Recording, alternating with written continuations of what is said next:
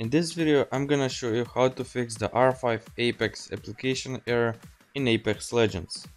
So make sure that you watch this video till the end if you want to know how to fix it.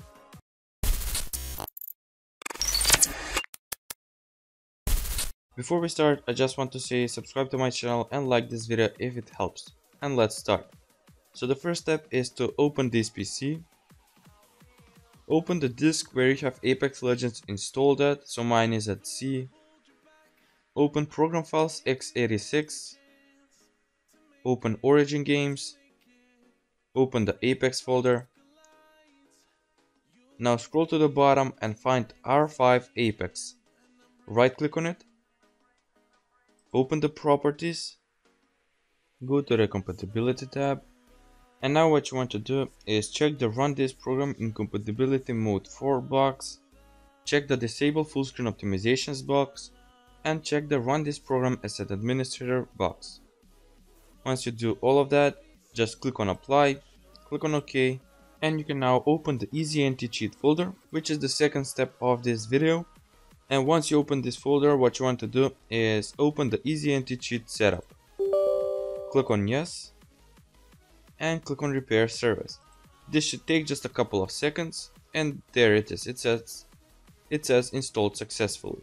Now just click on finish, and you can close the easy anti-cheat folder.